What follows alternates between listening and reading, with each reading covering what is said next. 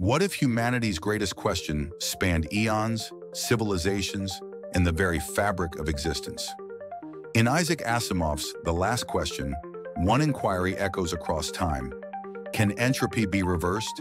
It starts in 2061. Two engineers, a bet, and a question posed to Multivac, the most advanced computer of its time. Can we stop the universe from running down? Multivac's response? Insufficient data for a meaningful answer. As time marches on, humans spread across the stars relying on ever-evolving supercomputers.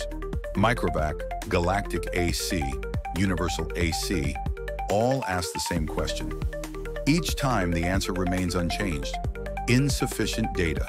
Galaxies fill, civilizations rise and fall, and even human minds transcend physical form, merging with the vast intelligence of cosmic AC. Yet entropy continues. The stars die, the universe dims, and still, the question lingers. Finally, as the last remnants of matter fade into nothingness, cosmic AC, alone in hyperspace, has its answer. But with no one left to tell, it does the only thing possible. Let there be light. And just like that, the universe is reborn. A cosmic cycle, an eternal loop. Asimov's masterpiece leaves us pondering. Was this the first time, or just one of many?